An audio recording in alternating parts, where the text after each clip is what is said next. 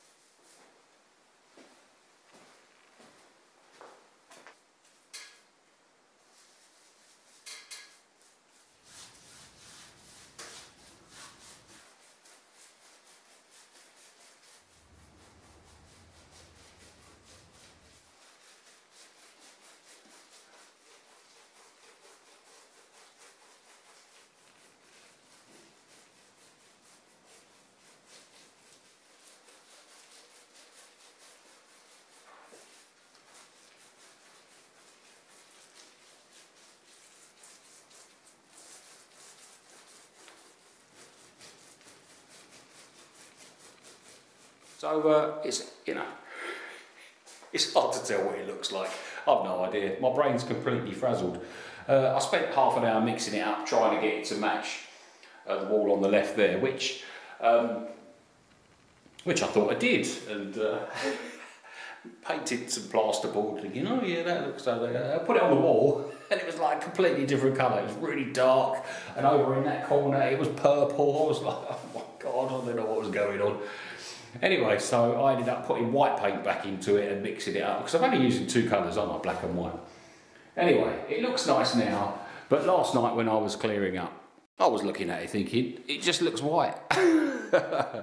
So, anyway, this super bright light bulb, that's not doing me any favours whatsoever. It's completely bleaching out any colour. It's really difficult to see. So anyway, it's so pale that it's really going to take on the colour, I think, of other bits and pieces that are in the room. Yeah, so that was another 3.5 hours work. And I'm pleased with what I've done. Not quite sure what to do next. Just keep going around the room with the paint. I know I should be looking at the wood stove and getting that organised. So many things to think about with the wood stove, that's frying my brain a little bit, so I'm just backing off a little bit. Although, overnight temperatures in the house have dropped from just around 23 degrees to 19, 18 and a bit. So the temperatures are dropping at night, so maybe that will get me into gear to get it sorted. So not much to report really. Hope you like the wall. It does look nice. You can, I suppose you can see the difference between white and the pale grey which I've got. Just show you quickly the cupboard. Let's put a bit of light on. So the cupboard in the corner is finished. That's just got a coat of paint on it. Yeah, if you're new to the channel or you weren't paying attention, that cupboard in the corner there, used to live in that corner there.